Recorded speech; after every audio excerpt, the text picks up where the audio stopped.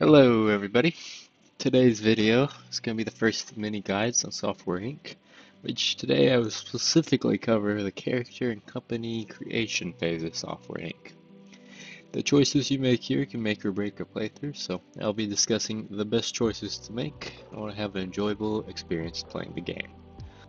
The first decision you'll need to make is how many founders you'll want.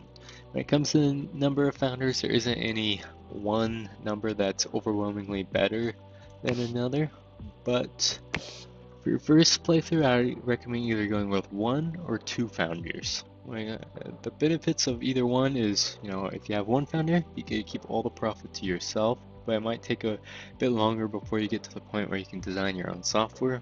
And if you go with two, you can get to that point faster, but obviously you have to share some of the profit.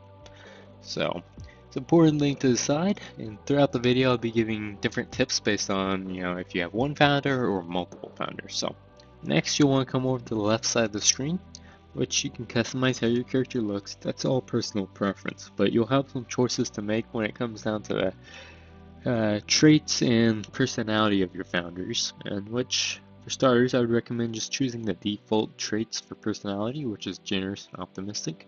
Those are the best when it comes to team compatibility. After that, you can choose the traits, and there's a lot of good traits you can choose, but the best one by far is fast learner.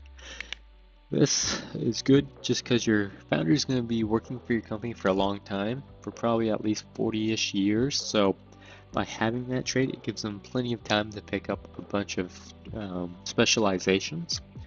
And then after that, you can either choose another good trait, which if you're going to do that, I recommend Big Brain, but I'd actually recommend instead choosing one of these neutral traits, in which you should choose Friend Maker. This just helps out, team compatibility, gives other positive benefits. And when it comes to the negative traits, there's it's a lot of personal preference here, but the worst one that you don't want to choose is Forgetful. This is one of the worst traits, and it's because if you have this, your character will start to work on stuff that they're not specialized, which will affect the quality of your software negatively. So don't choose that. If you're going to choose one, I would recommend Neat Freak. It's not that bad of a trait. Okay. Next, you'll want to come over to the skill and specialization part of the screen. It's probably the most important part of creating your characters. The first decision you'll have to make is your character's creativity. So when it comes down to it, if you have one founder, I'd keep it at ordinary. If you have multiple founders, keep them all at ordinary except for one. And more specifically, keep your main character, or make your main character the visionary, which you'll know it's the main character because he'll be the rightmost founder.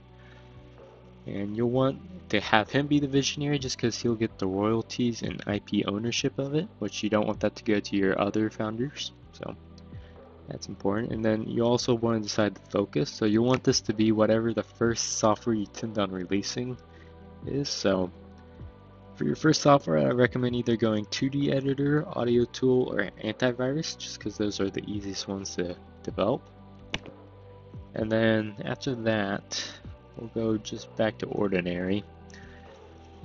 For your founders, you want them all. You don't really need leadership skill or service skill, really. You might keep a little service skill. If you have more than one founder, it's okay to give one of them some leadership skill, but otherwise just keep them something like this. And if you have one founder, I'd prioritize design a bit and also give programming a bit of skill. Something like that. If you have more than one, you can mix it up. Give one character a lot of design skill, another character a lot of artist skill, or something like that. But if you have one founder, you should aim for that. And then when it comes down to specializations, there's a lot of decisions made here. For starters, we're actually going to just go to service, and you want to put all your skills into support. Even if you have multiple founders, it's not worth getting any points into marketing or law or accounting. This is more, later in the game once you've actually released a piece of software that you'll need to hire someone for. It's not worth having your founders specialize in that. And then when it comes to leadership skill, I would recommend putting all your skills into socialization just because that gives boost to compatibility and socialization. And then I'd also put all your skills into multitasking just because it proves effectiveness with different tasks. And then I'd put my last skill into HR. It's just because you don't need any automation skills. This is a very late game feature. And then HR, well, you know, it's nice to have them handle education and hiring. It's not that important until later in the game, which you can just hire someone or educate your employee to be good at that. Now we come to development. So you want to specialize depending on what your first software you're going to be releasing is. So as I said earlier, I recommend either doing 2D editor, audio tool, antivirus. So all of those require skill in system. So you'll want to get Assault skill of system, and then all those require some skill in 2D. So I'd recommend going 2D. Unless you decide to do audio tool, in which I would prioritize putting most of your points in audio and then just leave a skill in 2D. But assuming you're not doing that, I would do 3 points in 2D and 1 point in audio. And then you would want to put same thing with programming and artist. If you're doing audio tool, then put it all in audio with a skill left in 2D. But otherwise, you're doing 2D editor, antivirus, this is how you should go. If you're releasing something else, like perhaps like an operating system or a game, you might consider putting some skill, more skill in audio or hardware, but otherwise it's not needed. Okay. After that, you'll come over to the right part of the screen, in which you'll want to decide what difficulty to play at. So if it's your first time playing a simulation game, I'd recommend doing beginner or easy. If you had some experience with games like this, then you can do medium.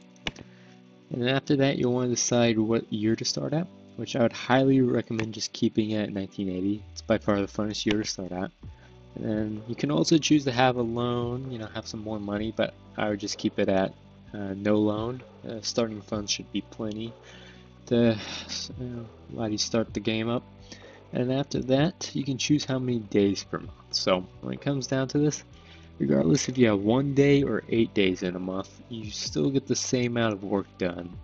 It just, by choosing more days, it allows you to spread the amount of time you have to think about stuff over multiple days. So generally I go with 2 days, but as I said, it doesn't really have any major influence on your game.